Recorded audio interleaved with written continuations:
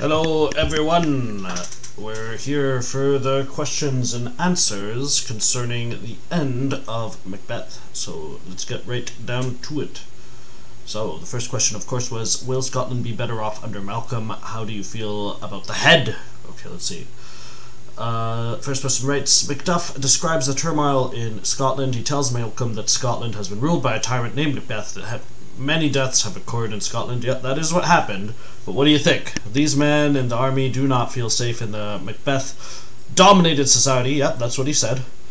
Macduff feels sorry and cries for his country. He wants Malcolm to take control of Scotland. Now Malcolm has become king of Scotland. In this play, I feel Malcolm is a compassionate king for his people and his country. Okay, so I'm giving you your reflection assignment tomorrow, so it's important that I tell you about this, that when I ask a question, right, I'm not looking for a summary of the play, right, I want you to get straight to the answer, right, so if I ask, is Scotland going to be better off under Malcolm, right, don't tell me about what Macduff is saying, right, tell me about Malcolm and tell me about Scotland, right, that's what I want to hear, and I definitely want to hear about the head. Okay, let's see what the next person said. Scotland will be better under Malcolm. He is a good king, don't forget your good king. With justice and self-control. Okay, Malcolm speaks after he becomes king, and he told people how he feels and every, not very thing.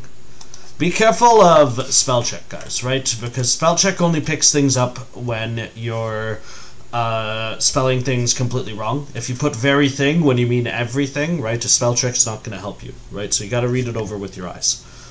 Everything's back to normal, and he didn't make any selfless action when his father was alive. He was good at self-control. After the death of father, he knows everything. This is a run-on sentence. And he didn't take any actions, so it shows how he is responsible and makes right time in right actions. So Scotland would be better, new king. This is definitely a run-on sentence. Has experience from his father, and he is aware and learns lessons from Macbeth and the result of his bad actions. He will be a good leader. Okay, so for the participation stuff, this is fine, right? So the participation stuff is just the equivalent of someone raising their hand in the class, right? But for tomorrow, guys, I need you to pay attention to these run-on sentences, right? And also subject, verb, agreement, and everything like that, right? So, you know, we need a period. Well, this would be while his father was alive, comma, he was good at self-control, period, after the death of his father, comma, right? So give me some periods here, right? We got to go over this kind of stuff. Okay, next.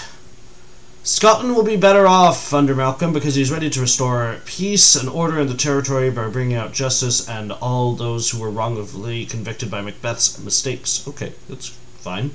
No one's talked to me about the head anymore yet. Is someone really bothered by the head? Let's see the next one. Malcolm did a good job when addressing his liege. He showed leadership by thinking ahead of fixing problems.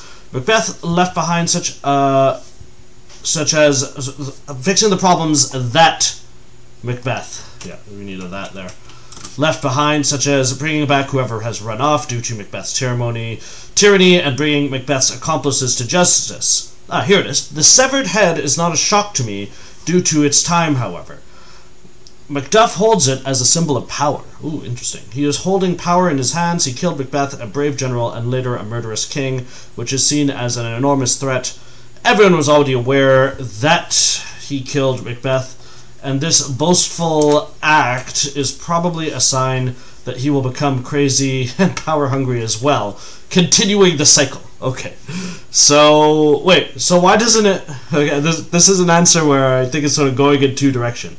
Well, okay, you're not shocked, but alright, so you're saying that it's sort of a sign that Macduff is already going down the same path as Macbeth, right, due to his tyranny. Okay, that's interesting. I like that point, actually. That's a interesting way of looking at things. So, yeah, that's cool. Let's see another one here.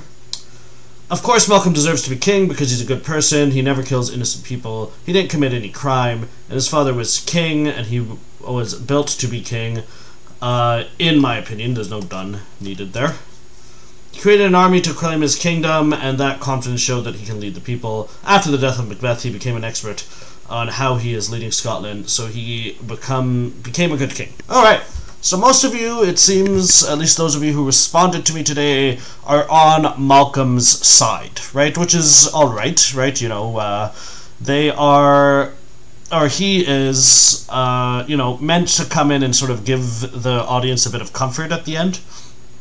But I do like that someone picked up on the fact that the head is a bit of a problem symbol, right? It's sort of, I don't know, I find it a little hard to feel good about, oh yeah, this guy's going to be a great king, when they're throwing around a head, right? A human head, right? That's kind of morbid, right? But that's just me, of course, right? If you guys feel happy ending, Malcolm's taking care of it, then that's okay.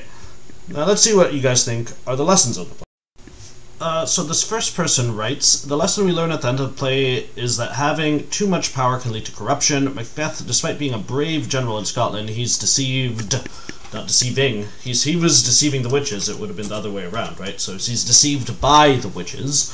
The witches tell Macbeth that you will become king of Scotland, and Macbeth will be ambitious. So, corruption is definitely an interesting theme of the play, right? And it is definitely something that you might end up writing an essay about in 2 weeks. I'll talk more about the plan for essays, by the way, on Thursday. But good answer nevertheless. This next person writes, I think that the first lesson is that it is okay being ambitious, but in a good way.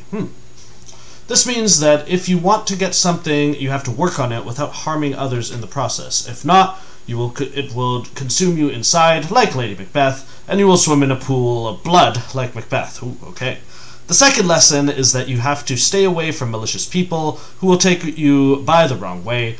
Whether you believe or not, your decisions could be influenced by these people's interest if you trust them. The witches and Lady Macbeth, for instance. Oh, okay. Very good. That's a very insightful one. Finally, if you are sure about what is wrong and good, trust yourself. Macbeth had his doubts about killing the king at the beginning, and he felt bad about after the murder, but instead of trusting himself, he went ahead with something that was not in his idea entirely, not entirely his idea. Very good. Yeah, that's a solid way of looking at the play as well, right? Where, you know, I am interested in that idea of trusting oneself, right? Because that goes back to the idea that we talked about back when we had a class of free will versus predeterminism. And in your reflection assignment that's coming tomorrow, perhaps you'll be able to write about that subject as well.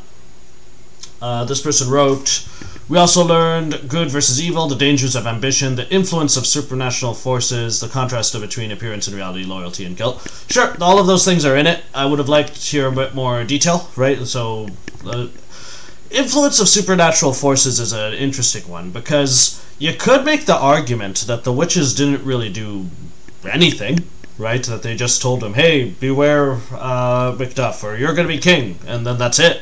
Right, but of course you can make the argument that they're actually manipulating everything, and right, their magic is doing everything, right? Because, again, not all of Shakespeare's audience would believe in magic, but some of them would. So this person writes, everyone wants some sort of power, and it's easy to manipulate a person when they are guaranteed they will get it, even if what they do might be morally wrong. Ooh, people have to keep their head in the game, because even when it is guaranteed, it's not guaranteed. It's not how it would be expected. Not everyone has your best interest, and if they do, they will benefit from it as well, right? So this goes to the fact that the Macbeth trusts those witches, right? So the lesson you get there is how, you know, even a good person can be manipulated into doing the wrong thing. So very interesting point there as well. So, that does bring us to the end of the play, and I hope you guys have managed to enjoy it. I know we've studied it in a bit of a weird way. I again hope that you managed to find a film version online. You know, I can't send it to you directly because it technically would be piracy, but, you know, if you do a Google search for, you know, Macbeth and maybe Patrick Stewart, maybe you can find it. I don't know, but you haven't watched the play, right, then that's what I think would be the best thing you could do. Now, before we wrap up for today, just a couple points of news, right? News item number 1, Quad 4 is coming. So if you're already registered for Quad 4, it is still going to happen. It is going to happen online, I'm afraid, because, well, this pandemic, Doug Ford said today that there's no way schools are going to open on May 4th, and, you know, it sucks, but there's nothing you can do about that, right? We have to wait for this virus to be under control before we open schools again. But Quad 4 is going to happen, and it is going to be online, right? And if I'm teaching it, your course, I don't know what I'm teaching, by the way, then I will do my best to, you know, be as good a teacher as I can be through a camera. So Quad 4 is still on. If you're registered, I believe you still are enrolled in a class. If you're still, you know, not registered, then they sent me this link to this Google form, right? And it just is asking some questions: name, email address, phone number, advanced or adult, you guys are adult, and copy of a transcript from Ontario Secondary School. If you're already in the school, then you definitely have. I don't think they would worry about that very much. And then you hit agree, and then you hit submit, right? So if you're not registered for courses Quad 4, then please do go and fill out that form. One other thing. April 20th is the drop date for the course, right? So if you wanted to drop the course, you can on April 20th. That said, don't drop the course. I'm not going to fail you. The Director of Education for the TDSB is basically telling everyone, telling all the teachers, you know, raise their marks, don't fail anyone, because it's a pandemic, right? You shouldn't be failing people in a pandemic, which I kind of agree with, right? So if you want to drop the course, you can do it by the 20th, but you shouldn't, right? I'm not planning on crucifying anyone, right? So, don't drop the course, please, but if you do, it's before April 20th. Quad 3 is starting on May 5th, right? This quad will end on May 1st, right? So you'll have your final grade for Quad 3 on May 1st, right? I'll email it to you guys, I guess. And that is the current plan, right? So, I will have more details on the final seminars or exams, well, not exam, essay, soon. I talked to the principal today, and she said, you know, what I was doing might be a little too hard, right? So I'm gonna see what I can do, and we'll be talking soon about that. Alright, so for now, have a good night, and I hope you all are doing well.